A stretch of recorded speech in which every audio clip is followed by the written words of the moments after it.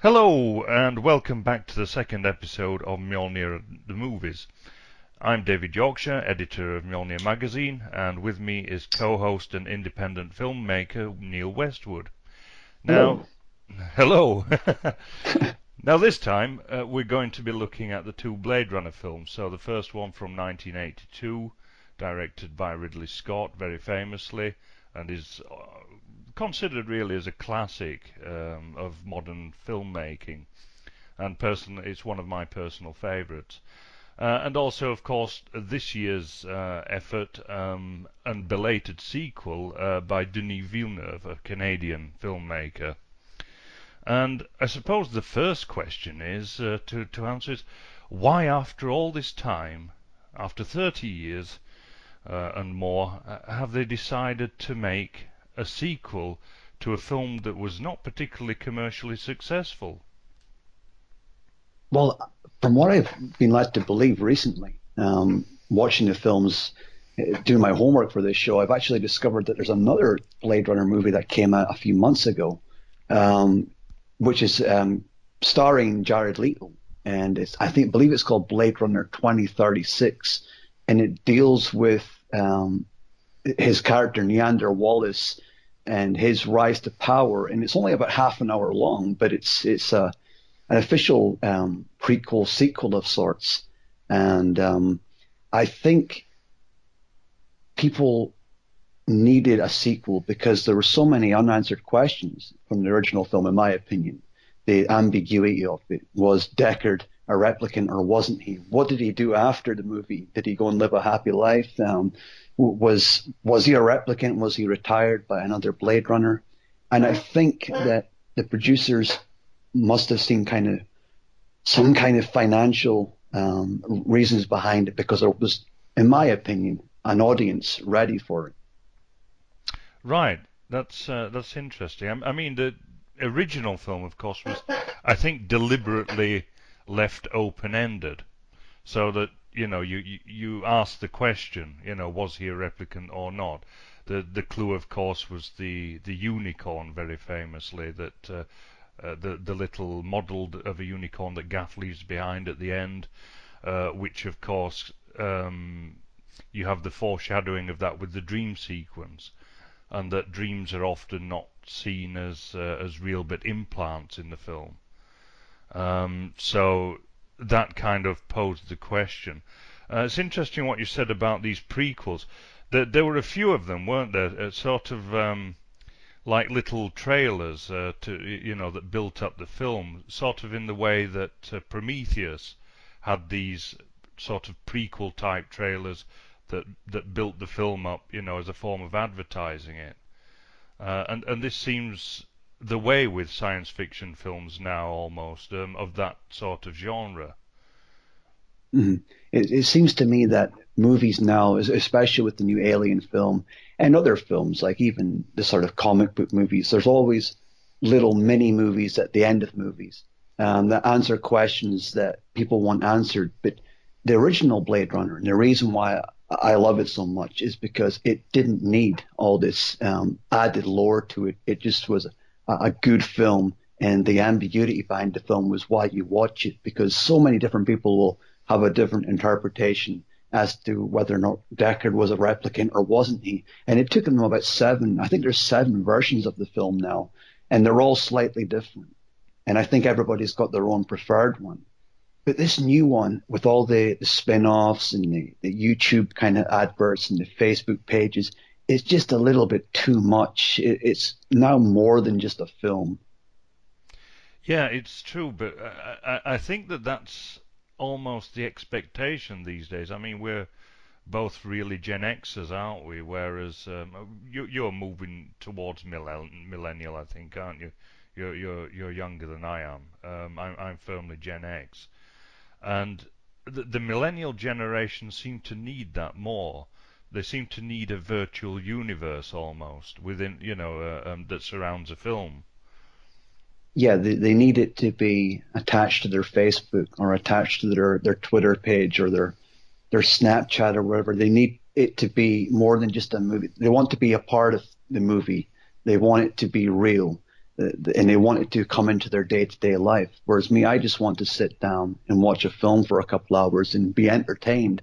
I don't want to go away and have to do more research or watch like a downloadable content from somewhere. I just want to watch a good movie for once.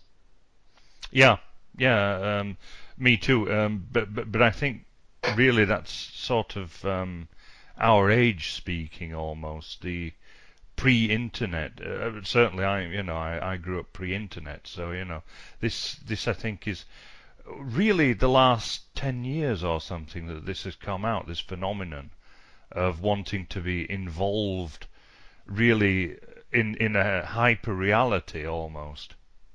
Yeah, and I watched an interview with a guy who made a film many years ago called Clerks, and he makes this point in that years ago, like I'm talking 15, 20 years ago, I'm 34 now, but I can still remember that if you wanted to watch a film, you had to go to the local video store and rent one out. And you paid anything from £5 to £10 to go and see this or take this movie out and take home. So you had to get up off your seat, go outside, walk to the shops, go to the rental store and pick a movie out. And you really wanted to make sure that your choice was a good one. And when you take the movie home, you weren't going to waste your evening watching this.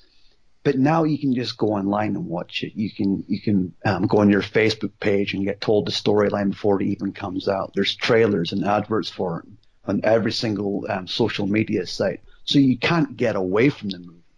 You're almost being told this movie is good before you even come to watch it yourself. That's true, and there is endless criticism of films now, especially on YouTube. But also on, there are online forums and everything. It's endless almost. And here we are making another one. It's Yeah, yeah. but ours is from probably a little different perspective to the usual ones. So I think we are at least offering something new. A certain different point of view. As I think so. As Obi-Wan Kenobi says, it's all true, but from a different point of view. Yep, I agree. So we'll sort of get into the films.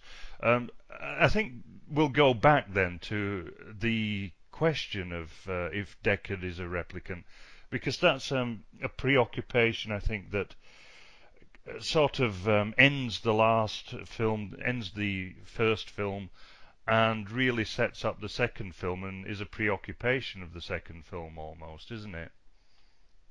Well, I think it's in a way that the sequel has almost tainted the original movie for me, because now that question, it can't really be discussed anymore, because the ambiguity is gone now where to take this new sequel, this entirely canon, because we now know that either Deckard is a human or he's a part of some kind of new generation of Nexus models, and he's got this aging ability, and he's managed to survive all this time. So the discussion on the ambiguity of whether or not he is or isn't is kind of gone now in a way, I think.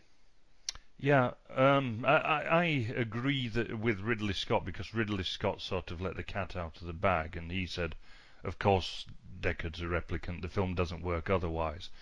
And I think that he's right. That the original Blade Runner, it's all leading up to that moment of self-recognition, of self-realization, that he is in fact exactly the same as Rachel.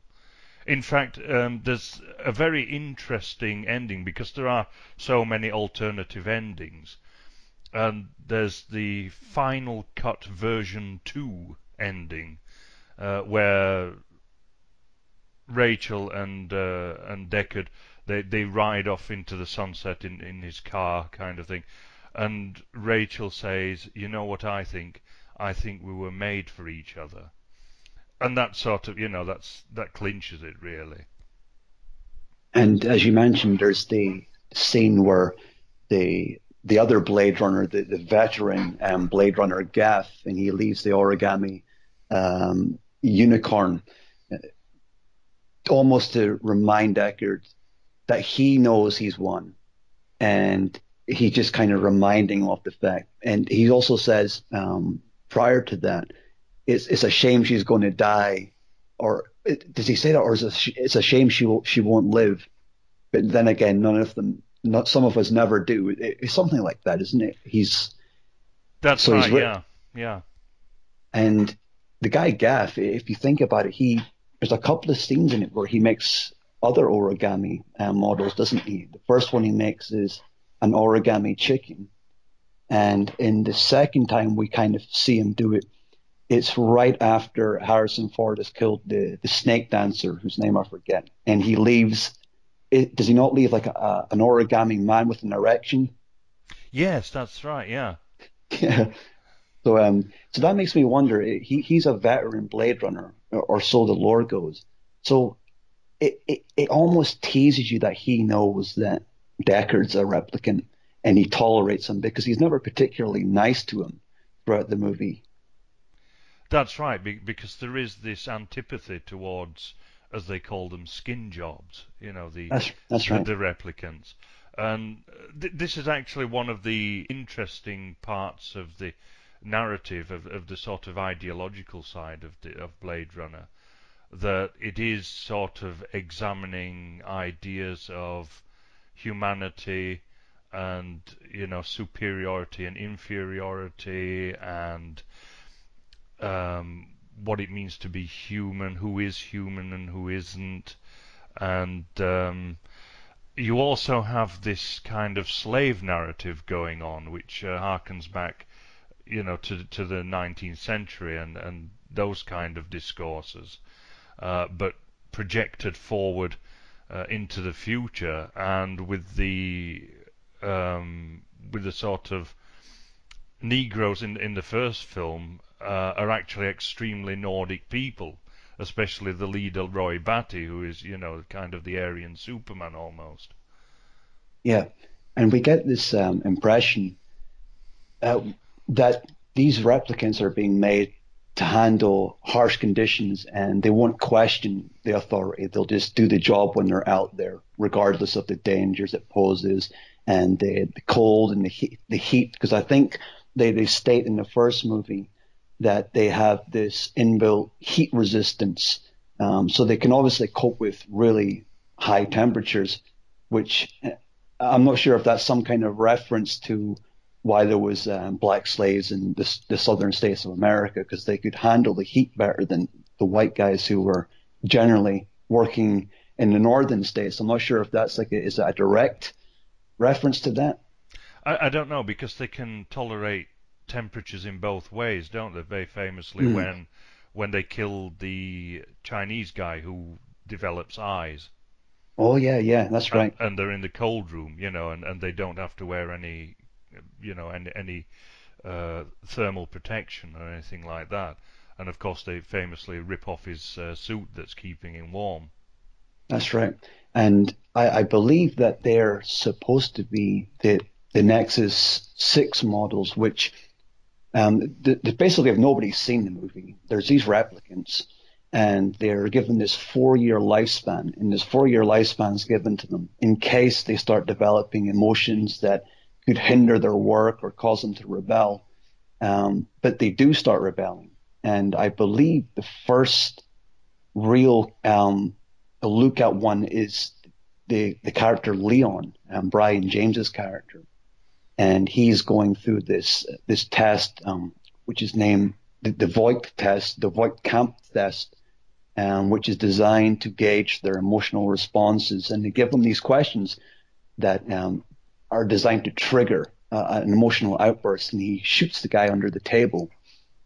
And you find out that he has infiltrated the corporation, and he's working almost secretly to try and get to the top with means to get to Tyrell, the Eldon Tyrell. That's the reason they kind of infiltrate this corporation. Yeah, that's very very much right. In fact, there are. I mean, looking at the narratives, the narrative is almost two strands of detection. Because just as the Blade Runner, Harrison Ford as Deckard, is trying to catch the escaped replicants, they are also trying to track down Tyrell. That's right, yeah. So you have two sorts of detective narrative going on there. That's right. And one of the things I thought was strange about it, and I might be missing the point here, but I kind of see almost Roy Batty's character as being a little bit like Lucifer in a way, in that he has this father who creates him, and he's a prodigal son. And I'm sure right near where Batty kills him, Tyrell says to him something to the effect of, even though like your flame is smaller, you burn brighter. And Roy Batty's character gouges his eyes out and kills him. So he's almost fallen from the heavens because he was designed as this replicant. He was supposed to work in distant galaxies at the Tannhauser Gate, I think he calls it in his monologue at the end of the movie. So we know that he's come from a distant galaxy somewhere, maybe a gate to a new dimension, and he's fallen to Earth, and now he's looking for his father who created him because he wants to live longer. And when he gets there and he finds out that any attempt to help him live longer is going to kill him anyway. Yeah, very much so. That I mean, there's a lot of biblical reference in there. I mean, he says just before he kills him, nothing that the god of what is it? The god of biomechanics will let me in heaven for, isn't it? That's the line. I believe so. And there's also a thing which, and like I said, maybe this is just me looking into it deeply, but every time there's a scene outside, it appears to be raining. Is that some kind of reference to the flood, the biblical flood? It could well be. I mean, there are practical reasons why there was a lot of rain in the film, and that was really to disguise the low budget. And I mean, I've seen interviews with Ridley Scott about this, and he said that so that you couldn't see all the strings and things like that, and the little trickery and everything. He said he had three main sort of sleight of hand things, which was darkness, rain, and smoke. Okay. But and it's interesting. But it's interesting that it builds the aesthetic at the same time. Yeah, yeah. And when I used to watch it when I was younger, I just assumed it was because of pollution and things like that, and it was supposed to be pitching this idea that this is an advanced society, but it's falling down. The earth seems to be falling apart. It's almost an eternal darkness, and it's raining all the time. But it was just recently when I started watching them again for my homework for this that I started seeing the more biblical references to it, or what I assume were biblical references. Oh, you're absolutely right. I mean, there's a very big one, which is when Roy Batty, when he's starting to die and his body's breaking down, he pushes a nail through his hand. That's right. And he also shows for the first time, even though his particular character, and if you look into the character as a replicant, they're not supposed to have empathy, but as Decker's a way to fall to his death when he's hanging from the iron girder thing, Roy Batty grabs and reaches out and catches him and lets him live. So he's showing empathy for the first time, and those models, those replicants, are not supposed to possess that. Yeah, that's right. And it's very much, as I say, a narrative about becoming human. But going back to the sort of slave narrative, I mean, one thing that they did in the early 1900s, is they tried to breed superior slaves that could, that were bigger and stronger and could carry more loads and things like that, but dumber at the same time. And Chris Rock he famously did a skit on this. He was talking about the super nigger, that they were trying to breed and everything. And so this sort of narrative has been transported, into the future, and you get that very much foregrounded in the new Blade Runner, the Blade Runner 2049. But for me, it's nowhere near as subtle as in the original film. Yeah, and there was a lot of things I noticed, especially in the first 10 minutes of the new one, where you see almost this instant agenda of, and I'm going to make up a description here. It almost seemed like it was anti-artificial intelligence-ism or something preposterous like that, because when the scene where Kay is walking through the LAPD police department, some kind of cop or other Blade Runner walks past him and says, F off, skin job. And later on in the movie, when he returns home, somebody has scrawled some graffiti on his door, and it's the letters F-O and underneath Skinner, which you don't need to be a very clever person to realize that Skinner is just a replacement word for a word that we probably should use on this podcast, but it was almost like a new slur. Oh, you mean the one that I've just used? Yeah. Yeah. So, I was quoting Chris Rock, there we go. Yeah. But it was definitely put there deliberately. And to be fair, it's not really too far from the truth. People are making up these buzzwords and using them to try and get some sympathy or I don't know, attention for being oppressed. And that's what I thought the new movie was about. There wasn't anything ambiguous about the movie. It was in your face. This is about some kind of racial ideas. Who's really a human? What is a human? And the fact that these artificial intelligence synthetic replicants are being victimized by these predominantly white people in the LAPD, the white Blade Runners, and the white cops who all seem to dislike them. And there's another scene later on in the movie where he's going through a record of the retired replicants that he's killed. And if you look really closely, most of the replicants are non-whites. They look like black people, Asian people. Yeah, I noticed that too. That was something that I was going to bring up, actually. Oh, no, you're absolutely right to bring that up. It is really in your face, and you see that the people on the street are more multicultural, but the people who are in authority are white.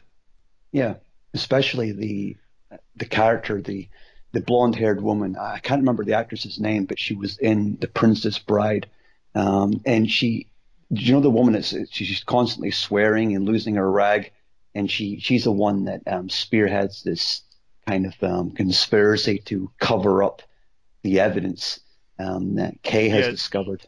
Yeah, the chief of police, isn't she? Yeah, and she's very foul-mouthed. She's this woman who looks really, really good. She's well groomed. She dresses well, and she's she's obviously an intelligent woman, but she swears all the time. If you notice, I can't remember much swearing in the original movie, but this film seemed to have quite a lot of swear words in it, which I've got nothing against, but it almost dumbed down her character, and it almost, to me, made out that white people are just, these high-powered people who think so highly of themselves and they swear all the time. That's right. It was an attempt really to make someone in high authority look like trailer trash. Yeah, There was a scene as well where she drinks a load of whiskey and kind of insinuates that she wants to sleep with Kay.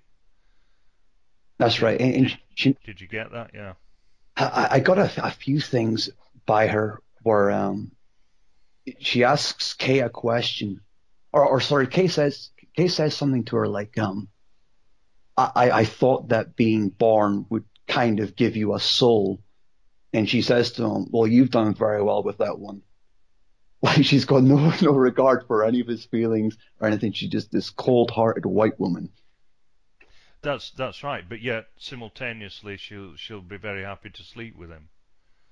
And So that's it's it makes her look really sleazy, really kind of the lowest of the low. mm. And You I know, noticed, because if you don't believe that someone has a soul, but yet you want to go to bed with them, mm, what does and that suggest? It suggests that you're more or less into bestiality or something. and I noticed that this is a trend in a lot of movies, and especially with this new Blade Runner movie. Now, in the original movie, I can argue that maybe there's a couple of scenes that are leaning towards a sort of sexual nature, but the new ones seem to be almost like, what are these replicants, and can I have sex with one? The film was rife full of these sort of like the artificial intelligence hologram woman that is the girlfriend of Kay, whose name is Joy, I believe, and she grants him the name Joe, but she's called Joy, and she is this. If you haven't seen the movie, she is this artificial intelligence companion for people, almost like today's online dating in a way, or online relationships. It's almost saying that they're Yeah, there to be made love to, or to be abused and used in the most disgusting ways. Even though the original intention for them in the first movie is purely as workers, but now in this new movie, the world has expanded, or so it seems, and now they're being seen as sex objects. And there's a whole scene where there's a whole bunch of them working as escorts, if you can remember that scene, and they try and convince Kay to come and sleep with them, or have good times with them. that's right. Because there was the sort of clone of the Priss replicant, wasn't there? One of them. That's right. Yeah, she looked And down. that's the one he eventually, well, Joy picked out for him, wasn't it? But does it not? Did she not say though? This is the thing I noticed about it. Maybe I'm making a mistake here. Does she not challenge him to use his eye detection device to find out what model she is? And she turns around and says to him something like, "It doesn't work on humans, does it?" Oh, right. Oh, so was the Priss meant to be human then? I think, I mean, I could be looking at it wrong, but I think she was meant to be human, and that's why Joy uses her as almost like a surrogate lover, I suppose. Uh, That's right. She sort of phases into her, doesn't she? yeah. So you could see Joy's face, but use the Priss lookalike's body. But what I couldn't understand then is why she would look like Priss. See, I wondered that because when I started watching it, I thought it was her. It could have well been her, but I suppose we'd have to look into this maybe after the show, go and Google and find out what that's all about. But I'm sure she says in the movie it doesn't work on humans, or it doesn't work on the real ones. Yeah. I don't know what all that was about because why would you have a Priss lookalike if it wasn't a replicant? that would suggest automatically that it was a replicant, because it would be sort of the Briss model, if you like. So I didn't get that at all. And she turns up later in the rebellion of replicants, doesn't she, as well? Yeah, what does she do? Is trying to think back and what happens with her. Yeah, well, In, she just she's just one of the people who are there in part of this replicant rebellion, oh, yeah, and so I couldn't, I mean, it's very confusing, and we'll look at plot yeah. holes and things like that in a bit, because some of the things were extremely confusing, and I mean, I couldn't work out why she would also put that tracker on Kay's car to lead him to Deckard if she was with the rebellion. But Hmm. this to me is one of the many holes in the film, and there are many, I think, in the sequel. Do you want to bring some of them up? See if we can uh, see if they're the same ones as I picked up. Well, what really sort of drove me mad in the film was why Kay kept getting left alive. Twice the head replicant, the sort of Mary Sue character, Love she's called, isn't she? Yeah, and The joy and love. Did you notice that one as well? yeah, that's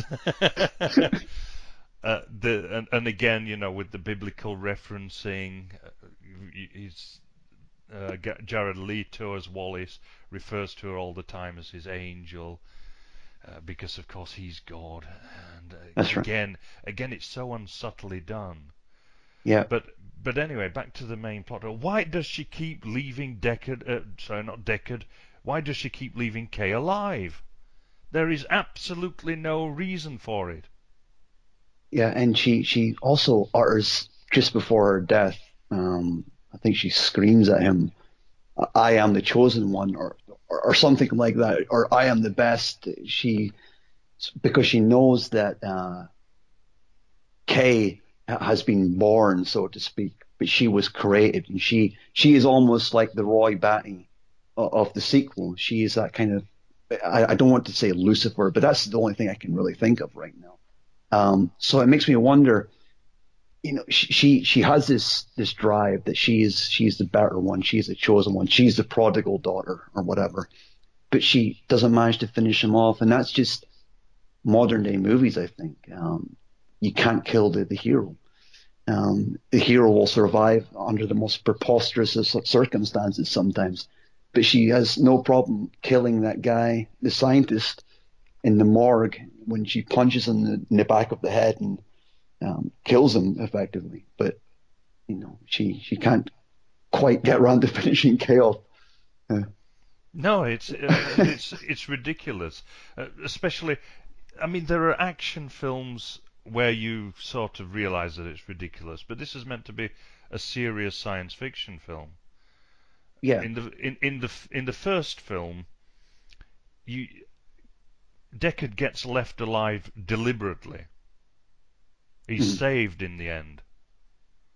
Yeah, he's saved because Roy Batty has this last kind of minute of empathy before he has his big monologue.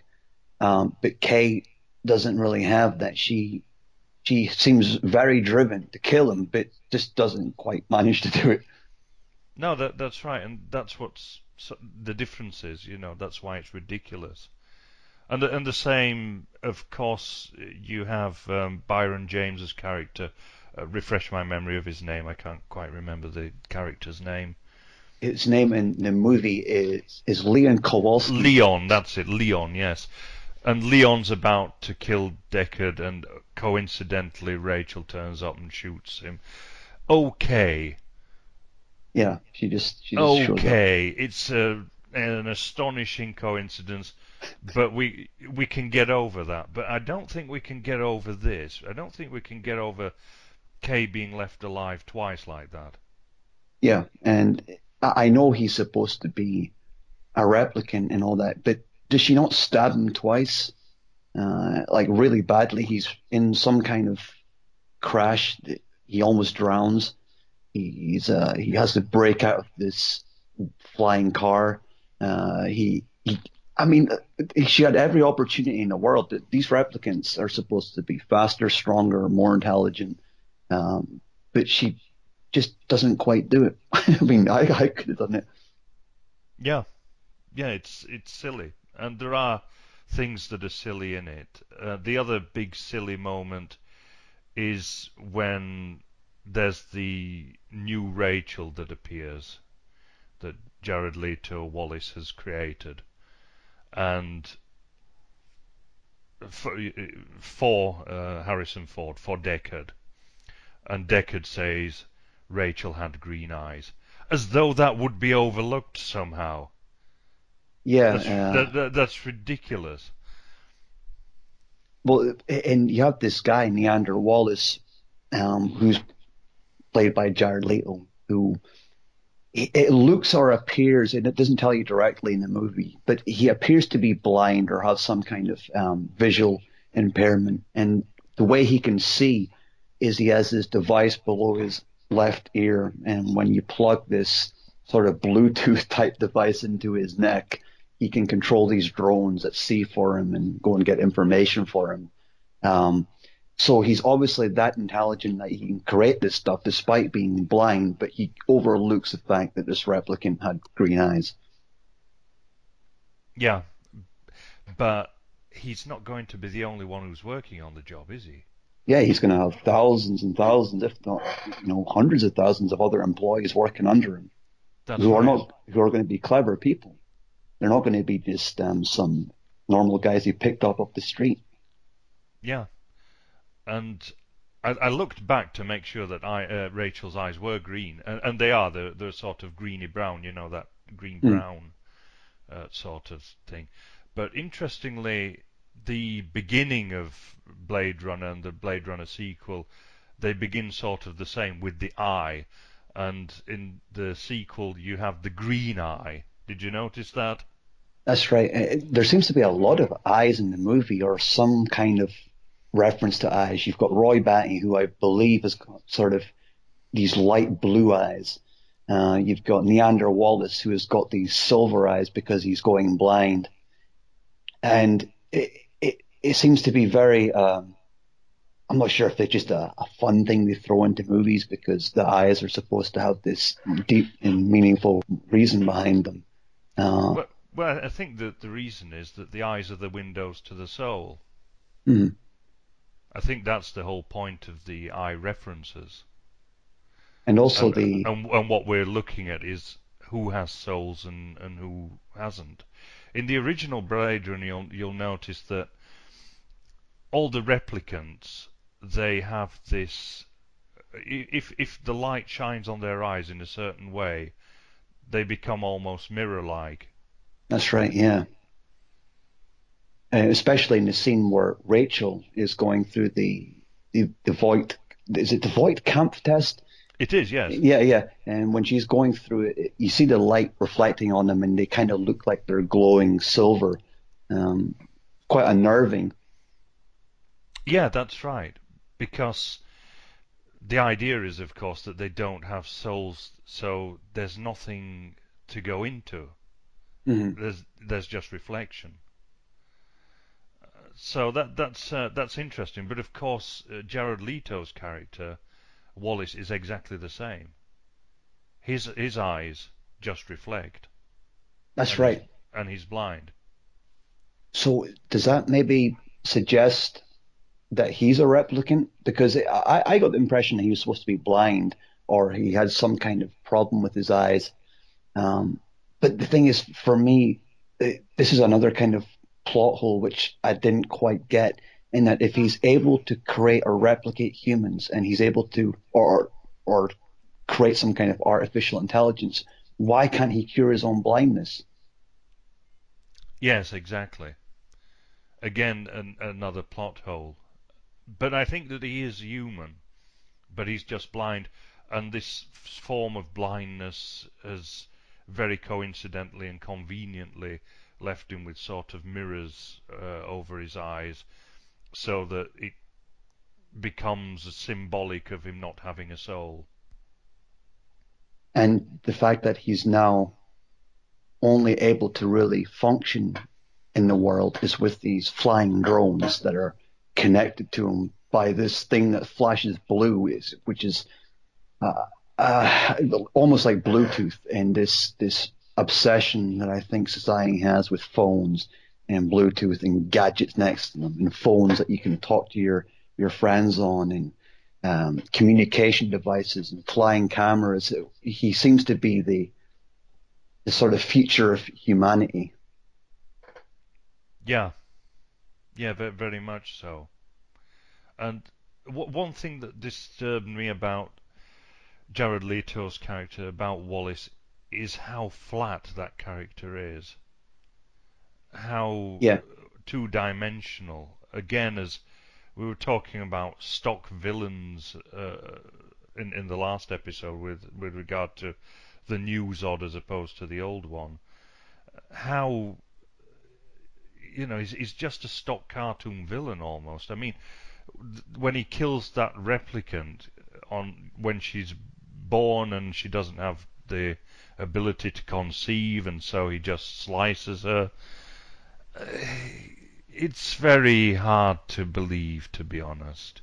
Especially as he said that it's very difficult to get all the amount of replicants that are necessary, and yet he just kills one. And I'm not sure if it's him or the character Love that are supposed to be the main antagonist. I think the character Love slightly steals the show in terms of that. But at the same time, you've got Jared Leto, who isn't the best actor in the world and gives a really two-dimensional bad guy character. But on the other side, you've got Ryan Gosling, who delivers the most wooden performance I've ever seen in my life while acting as a replicant. Yeah. Yeah, so they couldn't have picked a better actor to do the job, because he's probably the most boring, uninspiring actor of this generation, as far as I'm concerned. But I suppose he done a good job acting as a replicant, because he didn't really have a big job to do. Yeah. And I suppose we can also blame the script, because the script is appalling. As I've said, the referencing is really clumsily done when Jared Leto is talking about gods and angels and things. Okay, yeah, we get it. You've got a god complex, great. But it's done so over the top that you find it hard to believe and hard to stomach. And it really sort of brings you back out of the film. You don't get involved in the film. I mean, I watched it in the cinema, and I sat through it. There were times when I was getting a bit bored of it, to be honest. And I mean, visually it's stunning. Yep. But and aesthetically it's very pleasing. But the script is so appallingly overwrought and so hammered with, the ideas are really hammered in your face, and that was extremely clumsily done. But I think that this is really part of filmmaking in general at the moment, where subtlety has been completely forgotten. Yeah. I think in the original film, and I'm not sure if you'll agree with me, but when I watched the original film back, I can't really pick out who is supposed to be the good guys and who is supposed to be the bad guys. And you almost get to the end of the film feeling sorry for the replicants in a way, in that they're rising up and they don't want to be slaves anymore. And Deckard, who is the Blade Runner, who's supposed to be the good guy, his job to kill these replicants. So he's not an entirely good guy. So depending on what kind of walk of life you live, or what your interests are, you're going to see the film in a different way. But in this remake, you're pretty much told who the good guys are, who the bad guys are. It's just all the ambiguity, all the subtleness has been taken out of it, and it's put on a plate for you and said, this is a storyline. Just accept it. There's no debating this. Um, we've done all the hard work for you, and that's not what a movie should be about, in my opinion. That's right. There are some films where you can have that good guy, bad guy thing. Like we were talking about Superman the last time, Mhm. and especially the first Superman film, and the first two, and you knew who the good guys were and who the bad guys were. But that is really sort of cartoon-like. Yeah. It's not meant as a serious film with depth to it, even though it does have some depth, as we've looked at. Mhm. But it's meant to be there primarily as light entertainment.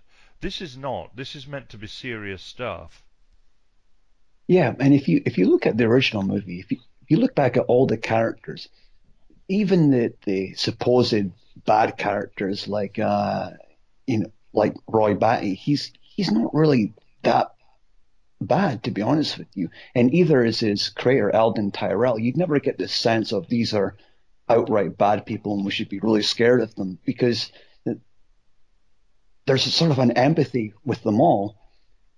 But with this remake, it's just, I don't know. I just felt this overwhelming kind of feeling that I was being told what my feelings were on the film.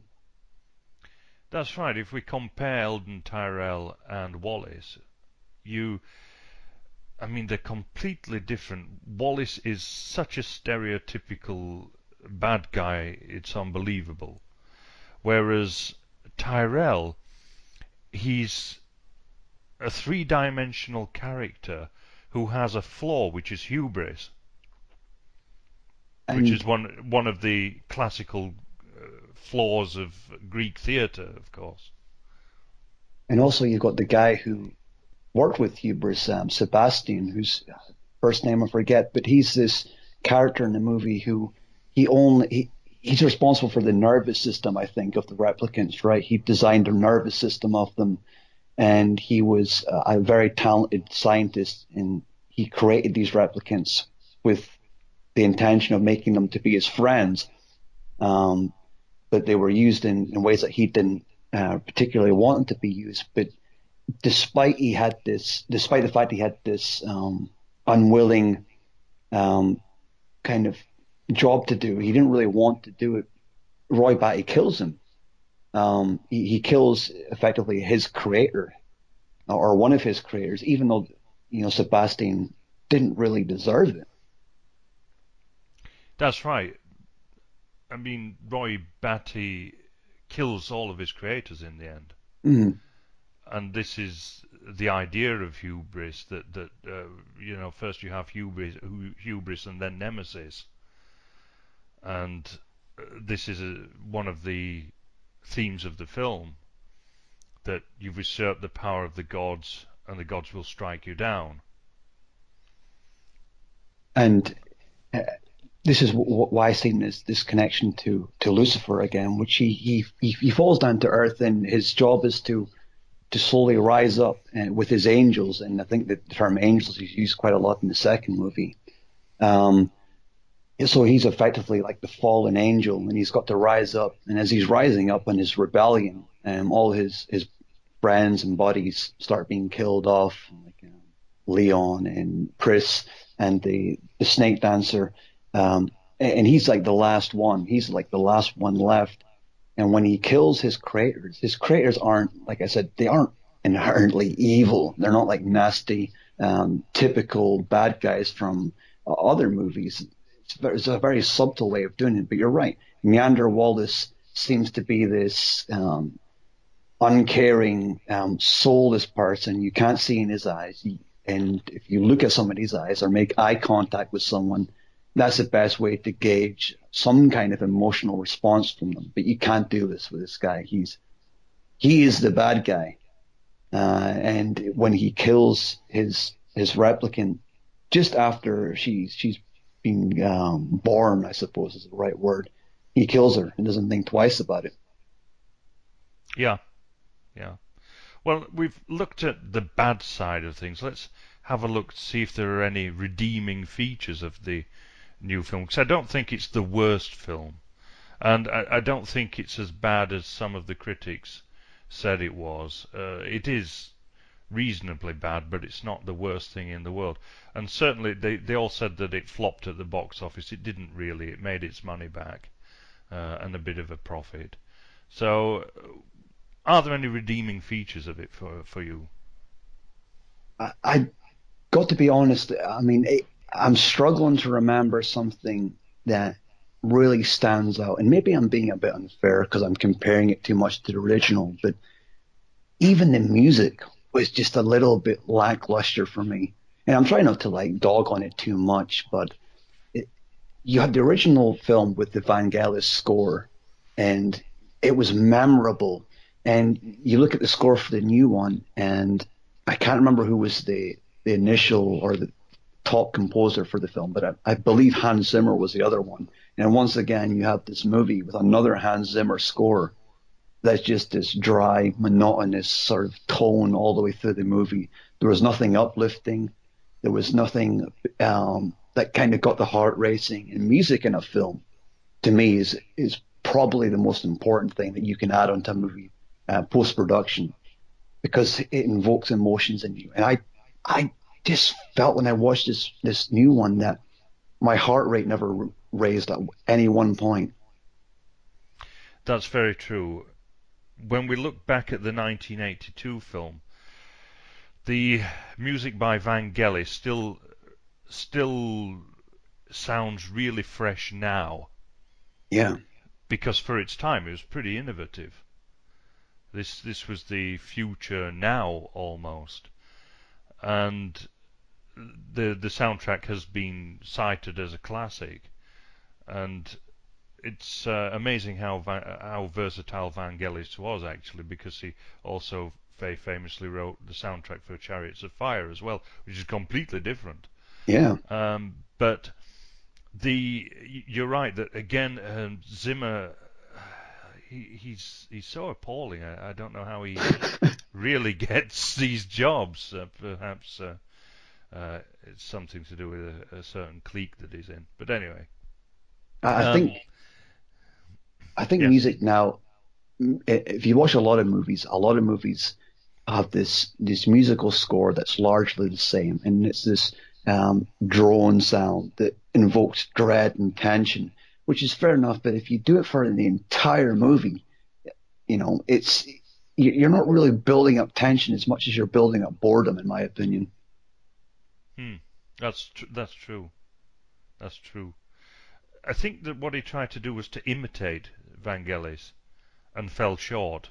Yeah, like at the first hurdle.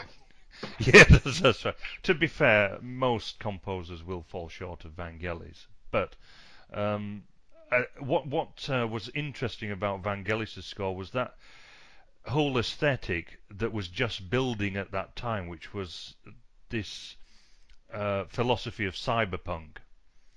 Now, Blade Runner is often cited as one of the first cyberpunk texts, predated William Gibson's first cyberpunk novel, Necromancer, by 2 years. So they were really cyberpunk before cyberpunk was born, and that's how fresh this film is, and I think that's why it still stands out today, even though it's meant to be in 2019, and that's only 2 years away, and it's obviously not going to look like that. No. That doesn't really matter. It still, I think, stands up as a plausible vision of the future. Which is different from other sort of science fiction movies prior to them, where if there was anybody from the future, they always had like a bright silver jacket on, or some kind of mad hairdo, or some kind of preposterous item of clothing. In this one, although there is some kind of preposterous clothing, but on the whole, it still looks like it could happen in a few years' time. They wear normal jackets. Majority of them have got normal kind of hairdos, apart from maybe Pris.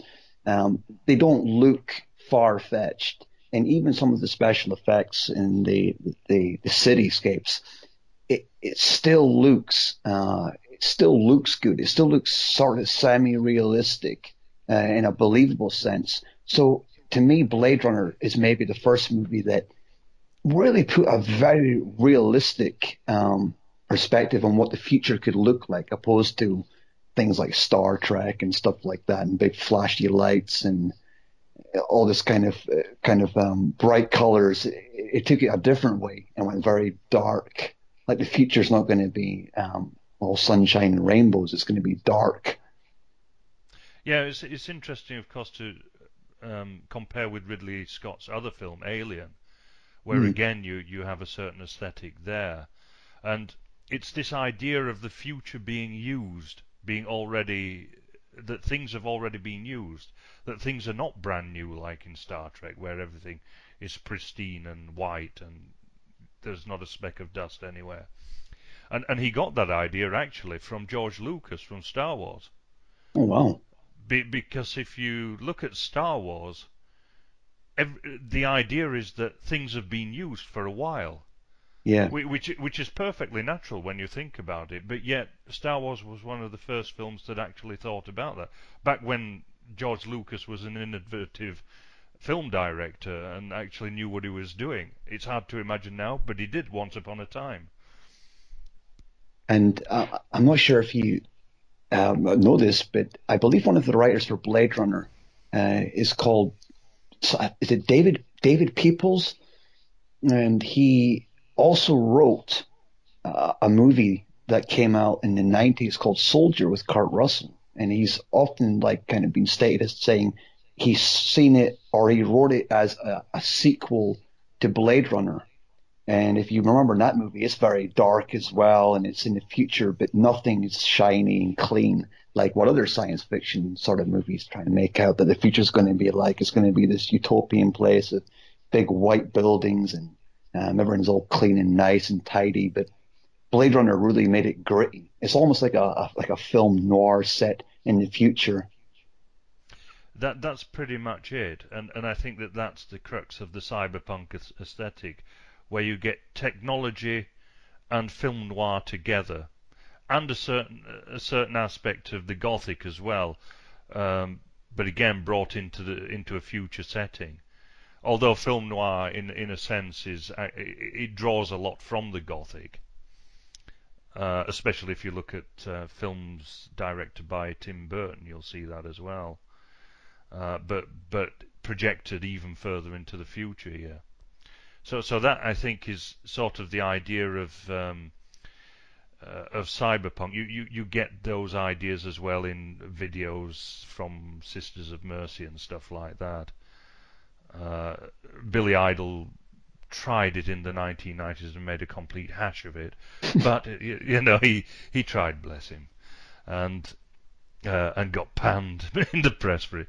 But uh, going to the new film, I think that it's tried to pay homage to the old film in terms of aesthetics, but whereas Ridley Scott wanted a certain beauty with the bleakness, they've forgotten about the beauty side and they've made it all bleak. And the new film, it seems that a lot of the scenes are not set during the night. They seem to be set during the day. There's only a couple of scenes in the film which I can remember which were actually set at nighttime, whereas Blade Runner, from what I can remember, it's almost entirely filmed at nighttime or in the dark. But this new one has this bleakness, but at the same time, it's during the day. There's lots of like the scene where he goes to visit Deckard in Las Vegas, and there's like these sandstorms blowing at that, but it's still during the day.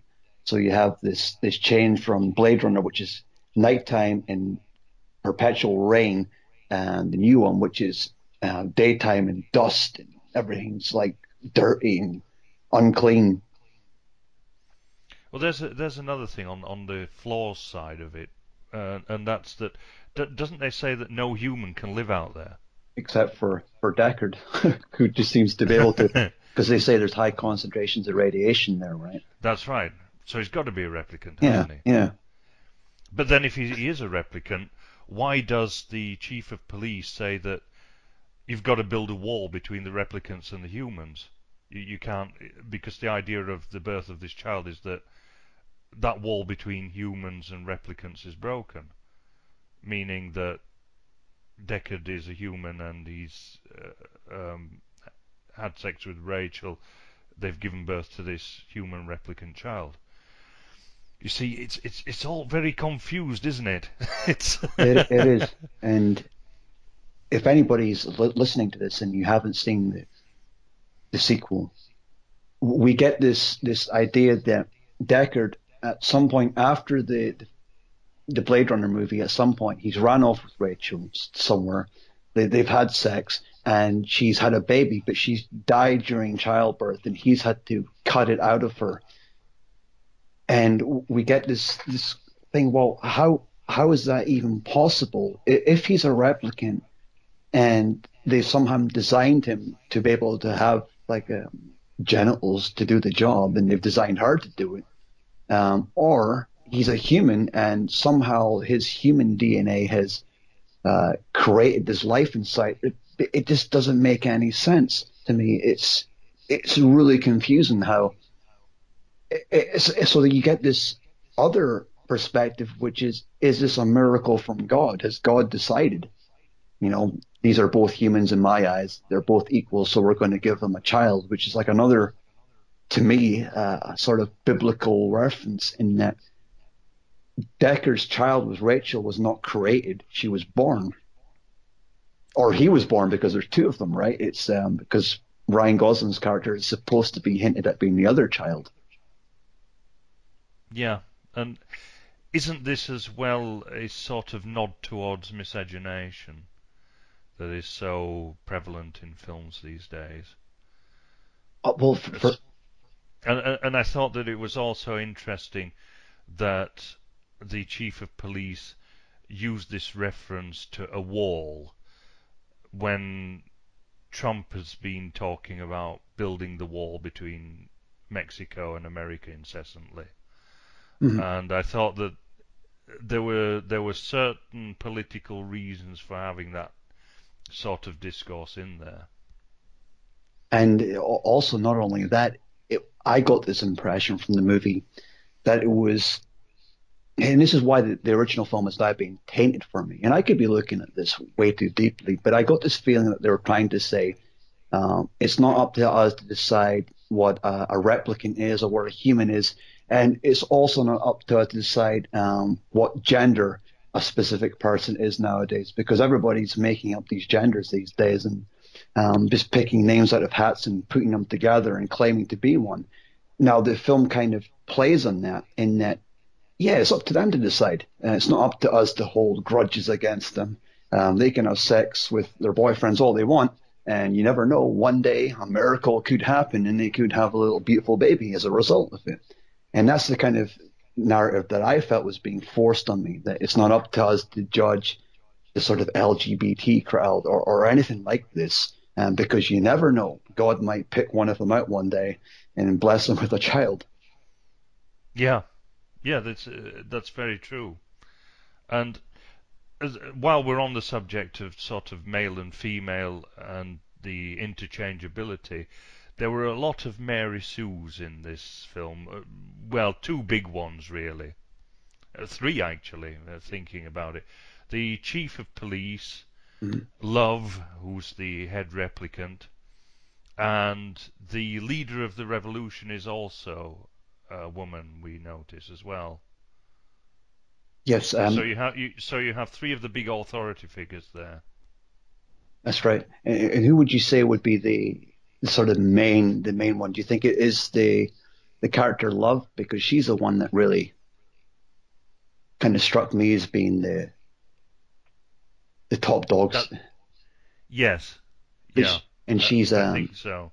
She seems to do a lot of Neander Wallace's dirty jobs. She executes the replicant of Rachel, or the sort of the clone of Rachel, just point blank shoots her in the head. And she seems to be this sort of bitter character that she knows she's being created, and jealous of Ryan Gosling's character.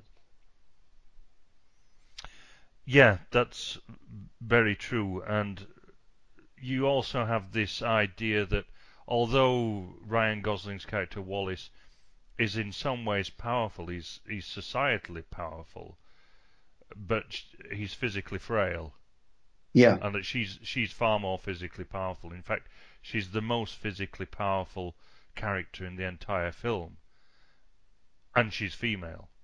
So they're playing with the stereotypes of gender there.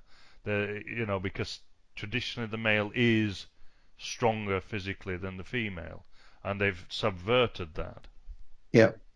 And they've almost, in a way, shot themselves in the foot in a way that they're saying that females can be strong too. So as long as like men have created them in the first place, you know. Yeah, yeah.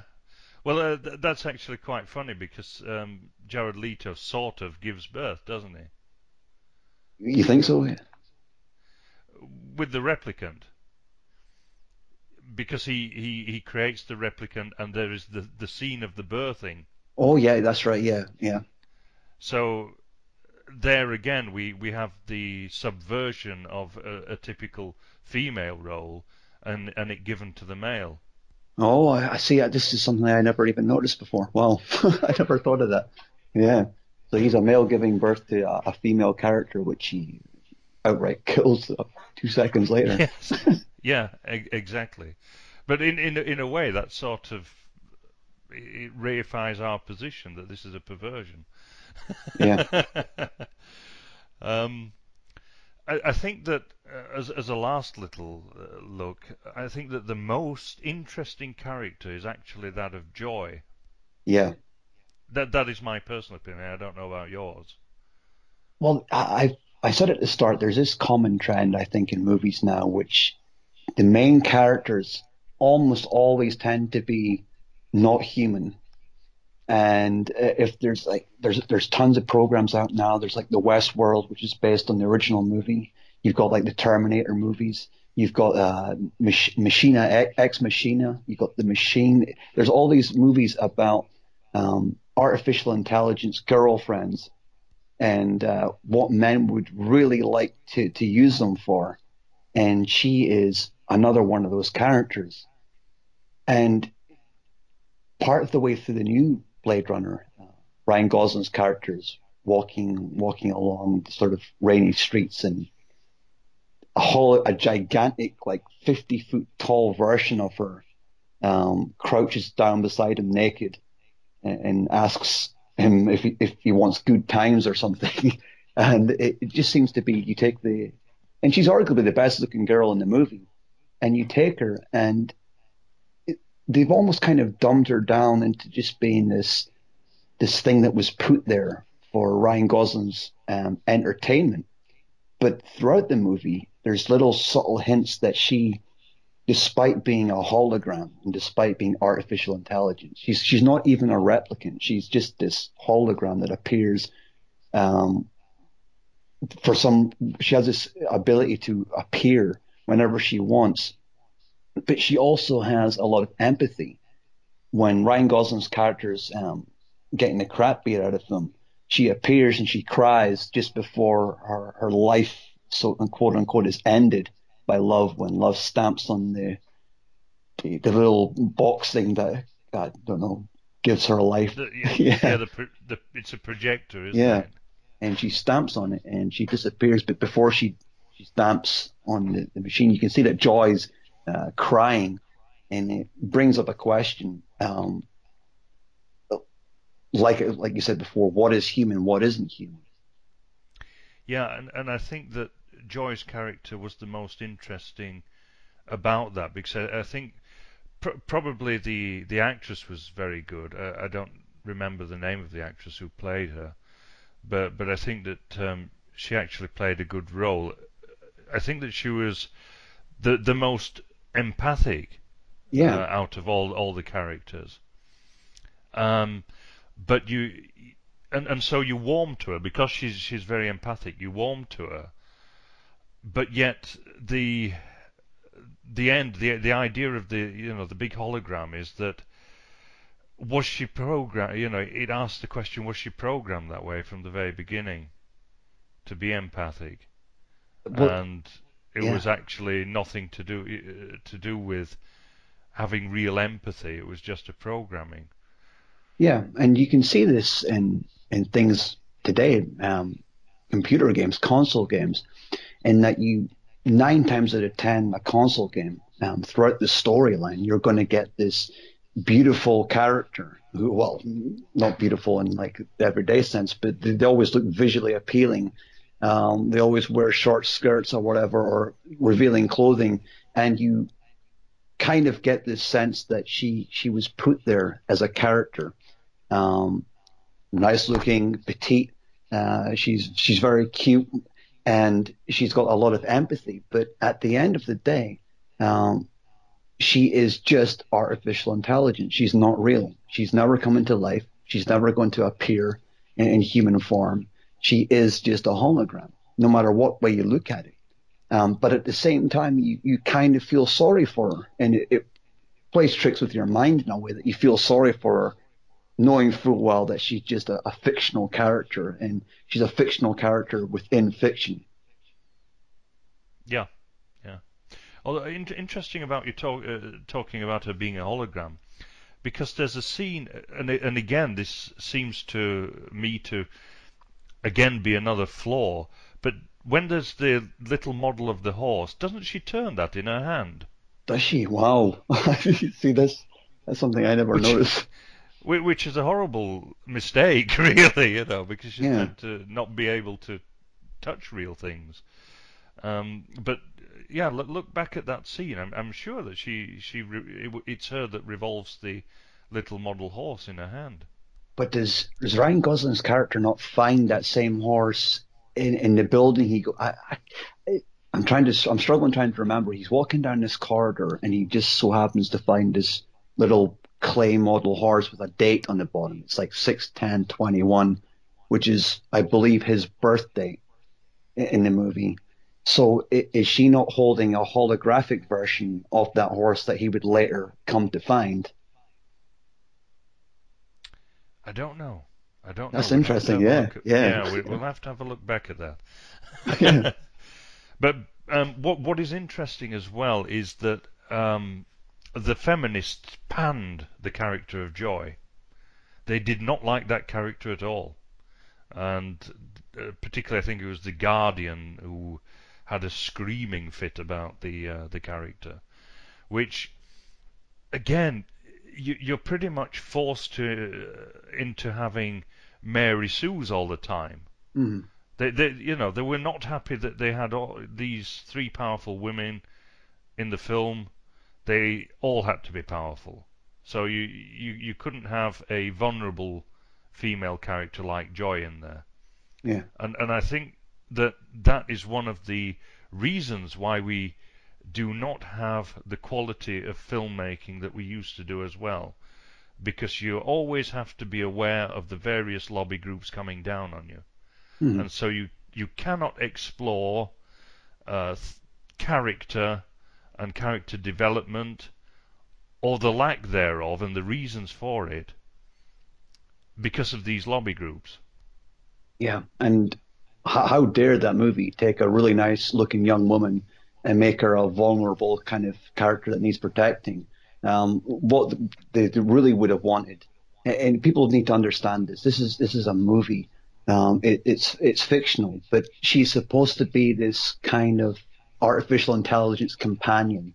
Now, without sounding too judgmental, if I was in the future and I was living in 2049 and I had the opportunity to have a female artificial intelligence companion, I would probably prefer she looked a little bit like that, opposed to some kind of grossly obese woman with purple hair, um, which is like the way the sort of feminists, they seem almost pissed off that they took a good looking character and they made her soft, shy, cute, a typical kind of movie female.